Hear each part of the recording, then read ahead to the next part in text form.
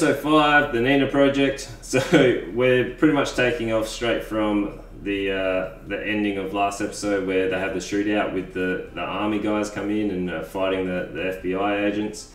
So they're in the car, they obviously got their old mate Pizza Man to come and save them, and I really like the chaos that was happening in the car. So they've got the FBI agent, he's holding his wound, and like obviously our stoner friend, he's driving the car, and he's normally a cool, calm, collected, has no idea what's going on kind of character, but even he's quite stressed, and you've got everyone else yelling, so they're all going 100 miles an hour. They finally get to some used car lot, and we get to actually see Will and Mike sort of, is Will finally going to confess his love to Mike? Like, we're about to get there, but then we've got our lovely driver who's trying to write his the tombstone on a pizza box. Like, I know it's comical relief and they're trying to bring some tension out of it, so you're not always really tense and sort of watching what's going on, but I felt like it's distracting. Like, I don't like his character. Like, if they didn't have the pizza guy in there, it wouldn't affect it. It would probably actually made, for me personally, it would have made the show a little bit better, a little bit smoother, but I just don't need that. There's too many comic relief characters going on here. So we've got Dustin, like, he has his comic relief stuff. We've got Yuri, so he's ridiculous. You've got Murray, and now you got the pizza boys. So there's too many comic relief characters. Elle's obviously she gets taken at the end of last episode, so the FBI guys stop the police car and take her along, and that's where she gets to sort of get back into the bunker. So I really like the little bunker up the top, and he's taken down. So I like the contrast between obviously our opening scene in 1 where we actually get to see the Poppers sort of training ground, where it's all white and shiny and sort of clinical, where this one they've converted to like a missile silo bomb shelter kind of thing into the lab, which I like the contrast between them. So obviously before it was kind of the clinical stuff, and now they're operating underground. Even though it was underground, it seemed like it was sanctioned by someone, where this is, we learn those people have actually like left their families and left their jobs to be able to go into this facility to, well, dedicate their lives to the cause, which obviously Popper is running the cause for them.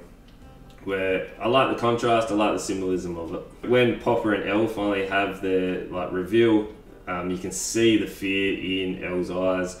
Like, she is leaps and bounds ahead of where she was in season 1. Like, her acting ability have really grown. I feel like she really holds it together. Like, her whole segment in this show has been fantastic to see, like a development and like you can actually see the fear and the anguish that's coming to the complicated relationship that's going to unfold between those two.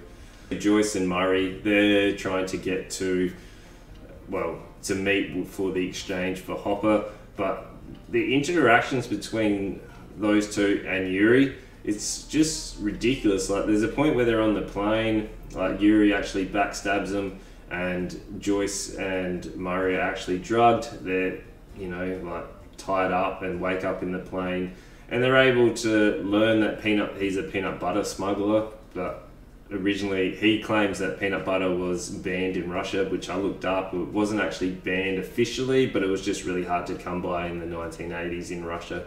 So, catching the truth a little bit that Yuri, he's got a few screws loose, so let's play it.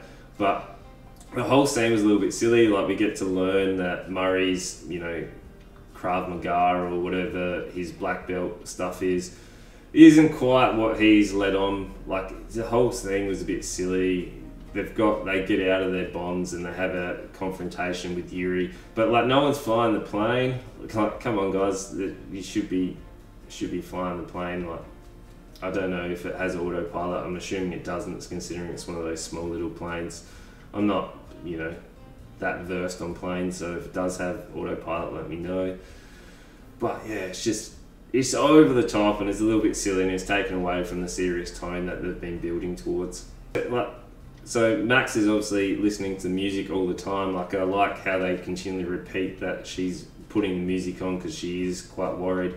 but like, how often can you listen to the same song without getting sick of it? Where they actually do point that out, which is nice, because I was like, ooh, like if I was listening to that same song over and over again, would it continually be my favourite? And they sort of hinted that music is one of those things that's able to save you from the underdark and old mate Vecna's sort of hold mind games, which I guess if it was your favourite song, you wouldn't get sick of it.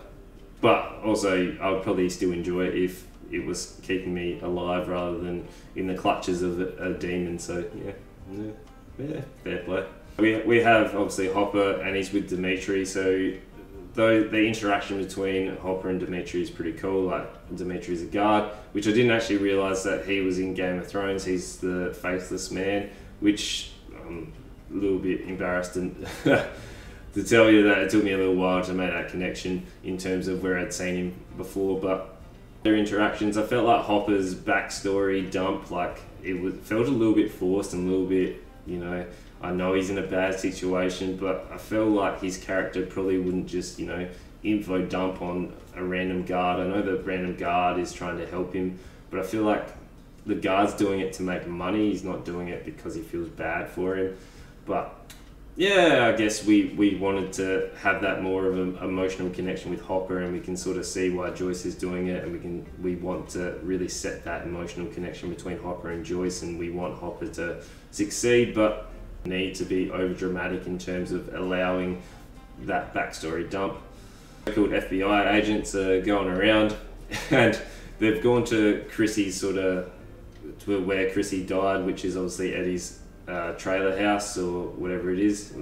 I guess it's a home. It just reminds me a bit like a trailer park, but he's got like the old Ghostbuster kind of gun and going around. Like, I just found that really comical. I know it's probably something that would have been around in the 1980s, but the actual design of it just reminded me too much of the Ghostbuster gun. But yeah, I guess they are dealing with demons and ghosts, and I guess that was the design back then. It's his funeral, and I like the little inclusions of, you know, Vecna doing his thing and like getting into people's minds. So one of the basketball team, they see the clock over there, but then obviously that sparked Jason and his team to go on that really big manhunt again. So they're really, you know, out for blood in terms of chasing down Eddie. So they're devising their plan, and off they go. Like, they finally do sort of find him, and Eddie's become a little bit too comfortable in his surroundings. So he's hiding up in this house. Who apparently the guy's house is in jail, so they don't know that he's actually out. But rumour comes, and they're fed it, and they're off they go. Like, it felt like felt like they're the mafia as they roll up to the woods. They're all in their suits post-funeral, and they've got their crowbars, and they're off for a manhunt. And good old Eddie's, you know, out on a boat for whatever reason, and here we go. Jason just, you know, strips off. He's got no hesitations about it, and he's a very quick swimmer, like to the point where I didn't think he'd catch the boat that quickly, considering the boat was like already a fair way out. I know Eddie's probably not the most athletically gifted in terms of trying to paddle or get a motor started, but he catches quickly, and Jason's offside of the one that was seeing the clock in the funeral. He gets done by, obviously, Vecna. He comes in and wrecks him, and this is where we sort of see, I thought Jason would have a little bit of a turn of heart, but that's where we sort of end up and finish that storyline for this episode, where we get to see the body get torn apart. Like, every time a body is torn apart and Vecna does his thing, like, it's really cool to see. I really like that inclusion and how he sort of dismembers the bodies, and those two reactions are quite well received in terms of that's what you'd probably expect from him. But Elle is back into, we're getting the backstory fed to us, but her suit I don't know what it is, but it looks like a stormtrooper. It looks like half a stormtrooper. I don't know what it is. I can't. Every time I see it, I just think of her doing stormtrooper training. But that might just be me. If you think it is, let me know in the comments below. overall, it wasn't as good as the last couple of episodes, but I can see they're building and they are trying to tie everything in. Like, I think they're bringing probably a little bit too many characters all coming in at the one time, but they are getting a little bit longer run time. So I'm sure they're able to tie it all in nicely at the end, and we'll get to see that from now. So you know what to do. Make sure you like, comment, subscribe, and tell your friends.